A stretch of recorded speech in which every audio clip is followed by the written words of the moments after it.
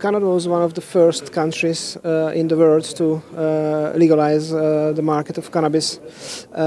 Can you explain how the regulation looks like in Canada and what are the lessons learned? Sure. So we have a phased approach of legalization. So the law was passed in the fall of 2017, but not implemented yet until 2018. And we started out slow. So we allowed things like cannabis flowers and seeds and oils, and allowed people to grow plants. But things like edibles or vape pens, for example, weren't allowed. And so 1 year after that, 2019, then the regulations were adjusted to allow those in. So it's a bit of a phased-in approach to see how things happen. And it's largely a model where the federal government is controlling licenses for suppliers, and the provincial governments and the territorial governments. So we have 13 provinces and territories in all, and they each have a bit of their own system of how they distribute on the ground. And so some of them have allotted for public-run dispensaries. I think almost every province or territory has online sales. Some of them have private dispensaries available as well. And so they're deciding a little bit about how it's distributed, who has access to the licenses to distribute, what types of form it takes, and that. So, so that's basically the system. And right now we're still in a bit of a learning phase where we're trying to get data to see what the impact is. People are naturally curious about whether legalizing cannabis would change rates of use, particularly among youth, or whether it would affect things like drug driving and things like that. And also largely one of the measures we're looking at is whether it's had an impact on the unregulated market for cannabis, which was quite large before legal regulation. Is the black market diminishing now? Yes, we don't like to say the black market, but rather the unregulated market. So there is a sign that it's diminishing, and so today in the plenary here at the CND, Michelle Boudreau, the head of the Canadian delegation, mentioned that 30% of the unregulated market had been diminished because of the legal regulation, and so they tracked that. I think it's difficult to measure because the fact is it was an unregulated market. They're never really, they don't report to the government or don't fill out tax forms or things. So it's largely an estimate of who's operating in that space, and so it's still a guess of how it's been reduced. But I think they measure it by known activity of known actors and things like that, and how it's reduced. Why was this unregulated market so resistant? Why could it survive so much? Well, I think it's just pervasive, and so I think Canada has some of the largest cannabis consumption rates in the world, particularly among young people, where at one point a few years ago it was 47% of all young people had used cannabis at some point in their life, and so that was at one point that was the highest rate in the world. And so I think there's largely an environment where a lot of people were producing cannabis and also consuming it. And so also a lot of the production of cannabis was being exported to the U.S. Prior to states like Washington or Oregon legalizing. There were big markets there looking for cannabis as well. And so I think at one point I think there was an estimate that the unregulated cannabis market was worth about $6 to $8 billion U.S. Or Canadian, and so just like it was just a really long-term and entrenched market that wasn't really, the police really didn't have a lot of effect in disrupting it or getting rid of it. So what were the major shortcomings of the of the law first, like in the first year, and how could you overcome those shortcomings? Right. So I think some of the things we've learned are largely around how the market should be structured, and also around principles that we want to ensure in place around legal regulation. So things like it's really important, for a long time, the use of cannabis or possession of cannabis or selling of cannabis is criminalized. And so when we take the action to legalize the market, we want to make sure that people who have criminal records or are currently, suffering from criminalization of cannabis are repaired.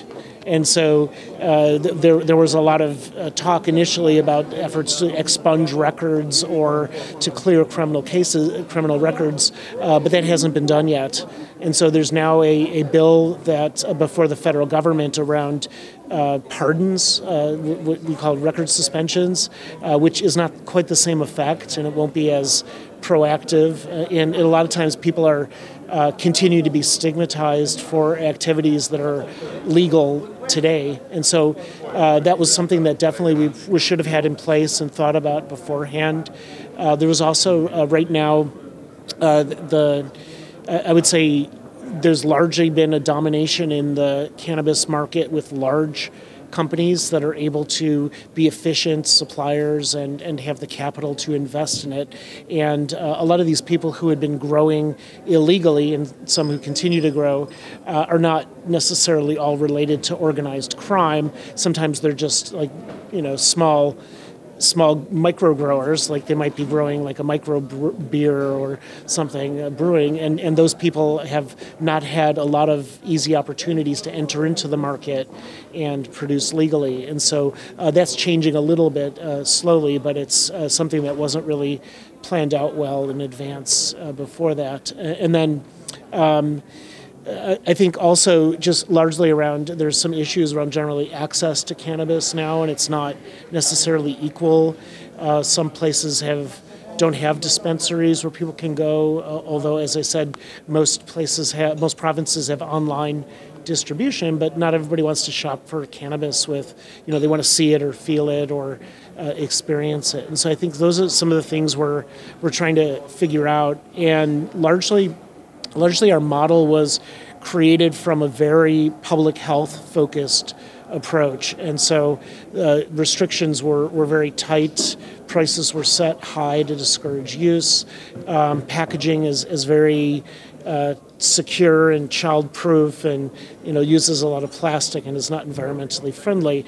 And it seems to me, in my opinion, there really wasn't a lot of input or desire to meet the needs of what consumers would use. And so I think we have a number where around 30% of people are using the legal market after 2 years. That number could certainly be higher because a lot of people are resisting using the legal market because it's too expensive, or it's not the product they're looking for, or it has too much packaging, or it's not convenient. And so I think in hindsight, it would have been really valuable to work with consumers of cannabis to create models that they really enjoyed and really wanted to be a part of.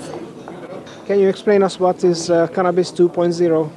Right. So, there's a movement now, largely from people who, some people who are activists around cannabis legalization and who are large, heavy cannabis consumers who don't like the current regulated system. And so when the government created a new regulated system, they also created a whole lot of criminal offenses for people who operated outside the system. So, for example, if you're holding too much cannabis, over 30 grams on your person, or if you're distributing cannabis to a youth, even if you're somebody who's 20, giving a joint to an 18-year-old friend and social sharing, that's still a criminal activity, and you could be charged criminally for that. And so things like that. And then, if you've grown more than 4 plants, for example, you're participating in a criminal offense. And so I think those people have sort of termed this as like Prohibition 2.0 or Cannabis 2.0, and so I think a lot of that is just reflective of the fact that the market was created a bit too tightly, and the logic that I'm told is that, well, it's always easier to loosen up the restrictions rather than tighten them up afterwards. So we're definitely encouraging the government to loosen up the restrictions a bit, to look a bit more at pricing, which is now affected a lot by taxation, to try to make it more competitive with the unregulated market, and just make it a bit more user-friendly and accessible. Can we say that the Canadian market is over-regulated? It's hard to say. Like I don't know. I think from an activist point of view, like it's amazing. Like we actually are. We're the second nation in the world to legally regulate cannabis, and in this environment, like at the UN, where that's very taboo, and it's not talked about, and it's not treated very very well. So I'll give the government credit for taking the step into regulation, and I think it's just as it's too early to see the outcome of the system of regulation. It's probably too early to say, for example, it's over-regulated. Like I think we have common objectives of public health, ensuring sort of safety is in place, that people are educated and are doing it properly. Like my own opinion is we are probably in a point now where we know enough about the system to allow it to loosen up a little bit. So I'd say like, yeah, to a degree, there's too much regulation. It's cannabis. It's not like it's it's not like it's a nuclear weapons, for example, or handguns. It's a substance we know nobody dies from. We know that it's consumed regularly around there. At the same time, we want to create programs that maybe allow young people to discourage young people from using, but also understand that if they are using, what kinds of harm reduction measures can we put in place for them. We see many Canadian companies going to other countries now and try to lobby there, like in Mexico, South Africa. What do you think about that? I think it's a problem, and it's something that definitely we're concerned about, and I think it's sort of reminiscent of colonization and some of the habits of different companies around the world that would exploit for things like sugar cane, or for mining companies. And so I think largely what we'd like to see is Canadian companies model social equity. And in many of these places, in Mexico, in Jamaica, in Colombia, people have produced crops for a long time. They've produced them in the face of very serious consequences of prohibition.